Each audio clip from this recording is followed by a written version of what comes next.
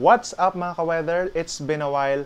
First of all, gusto ko pong magpasalamat sa lahat ng subscribers ng Meteorologist Benison Estareja dahil umabot na tayo sa more than 550 subscribers. Nagpapasalamat din po ako sa mga hindi pa nakasubscribe sa aking channel but have been watching my videos since the very beginning. Dahil po sa inyo, nakabili na ako ng mga gamit sa bahay. How I wish. Nalalapit na naman ang panahon kung saan sunod-sunod na naman yung mga bagyong parating ng ating bansa. Kaya naman for this video, we will be counting down the 5 tropical cyclone myths o yung mga mitolohiya patungkol sa mga bagyo. Kapag sinabi nating myths, ito yung mga paniniwala or assumption natin patungkol sa mga bagyo na either bahagyang totoo or walang katotohanan. For our myth number 1, di umano ay mas malakas ang mga bagyo kapag ang pangalan nito ay babae. Sure, sino ba naman ang makakalimot sa mga bagyong Yolanda noong 2013, Remain noong 2006, at Glenda noong 2014 na pawang pangalan ng mga babae. Gayunpaman, hindi rin natin dapat maliitin ang mga bagyong Ondoy noong 2009, bagyong Pablo noong 2012, at mga bagyong Rolly at Ulysses nito lamang 2020 na pawang pangalan naman ng mga kalalakihan. We also have to take note na ang lahat ng local names ng mga bagyo sa Pilipinas simula noong 1963 hanggang taong 2000 ay mga babae. Ito siguro ang dahilan kung bakit karamihan ng mga naabutan ang bagyong Rosing noong 1995, bagyong Ilyang noong 1998, at bagyong Telma noong 1991 ay sinasabing mas malakas ang mga babaeng bagyo. Sa makatuwid, nagkakataon lang na meron tayong malalakas na mga babaeng bagyo at hindi rin natin masasabi na malakas ang isang bagyo base sa kasarian nito. Magtungo naman tayo sa ating myth number 2 kung saan di umano pwede tayong gumawa o sumira ng isang bagyo. Noong taong 2013, lumabas ang isang balita na produkto ng microwave pulse emission technology ang Super Typhoon Haiyan or Yolanda sa Pacific Ocean. Mabilis itong kumalat sa social media pero agad din itong pinabulaanan. As we all know, ang tropical cyclone or bagyo ay isang natural phenomenon, meaning nabubuo ito with a low pressure weather disturbance, mataas na moisture content, or kalmadong hangin mula sa lupa hanggang sa atmosphere. Sa dami naman ng bagyong pumapasok ng Philippine Area of Responsibility, meron din nagsasuggest na bakit hindi na lang natin patayin ang mga bagyo bago sila tumama sa lupa. Andyan yung mga paraan tulad ng cloud seeding sa paligid ng mata ng bagyo, pagtatayo ng nuclear station sa Pacific Ocean, pagpapalamig ng tubig dagat sa dadaanan ng bagyo, at marami pang iba. Bagamat may mga pag-aaral na patungkol dito, wala pang napapatunayan sa mga ito. Kaya naman, pinangahawakan pa rin natin na ang bagyo ay natural na humihina kapag tumatama ito sa lupa lalo na sa bulubundukin. Humihina rin ito kapag pumupunta ito sa ibabaw ng malamig na tubig o tumatawid sa dry na hangin.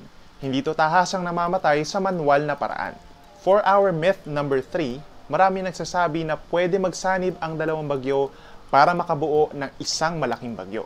Habang yung part kung saan pwede magsanib yung dalawang bagyo ay posible, yung part naman kung saan pwede nating i-add yung lakas at yung laki ng dalawang bagyo ay hindi naman posible. Nagsasanib ang dalawang bagyo sa parang tinatawag na Fujiwhara Effect. Nagsisimula ito kapag ang dalawang bagyo na at least 60 km per hour ang lakas at 1,400 km ang pagitan sa isa't isa ay mistulang nagsasayaw or umiikot around an orbit. Sa Fujiwhara Effect, may case na tinutulak palayo ng malakas sa bagyo ang mahinang bagyo. Pero may case din na kapag 300 kilometers na lamang ang layo nila sa isa't isa, posible na silang magsanib. Mas mananaig kung sino sa dalawa ang mas malakas habang i-absorb naman ang mas mahina.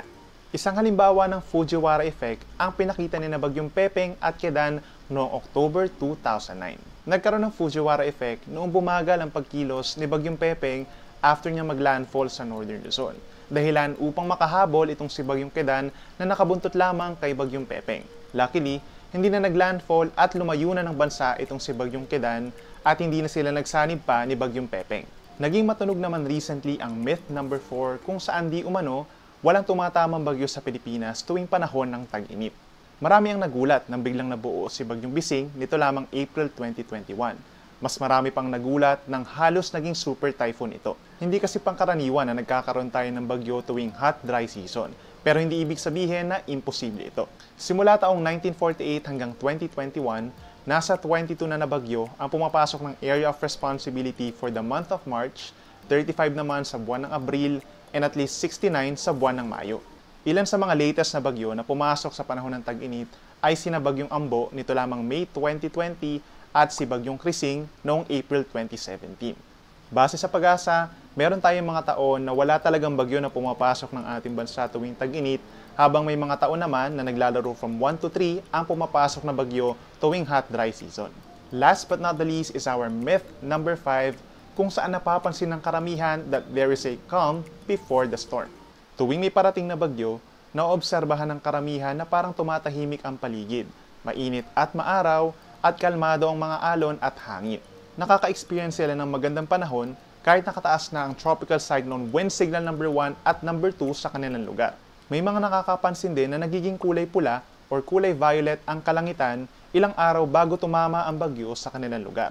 However, ang lahat ng ito ay hindi nangyayari sa lahat ng pagkakataon. Halimbawa na lang tuwing panahon ng tag-ulan, malayo pa lang yung bagyo ay nakakaranas na ng mga pag-ulan ang Visayas, Mindanao at Palawan dahil ini-enhance ng bagyo ang habagat. Madalas pa ay hindi sila mismo yung tinatamaan ng nasabing bagyo. So technically, there's a storm before the storm. May instances naman na tuwing panahon ng amihan, maganda ang panahon dun sa mga lugar sa ilalim ng bagyo bago at habang tumatawid dito sa lupa. So technically, parang merong calm before the calm. Corny. And that wraps up our 5 tropical cyclone myths. Kung meron pa kayong mga alam na paniniwala patungkol sa mga bagyo, i-comment nyo lang po sa baba at pwede natin yung i-compile for another video.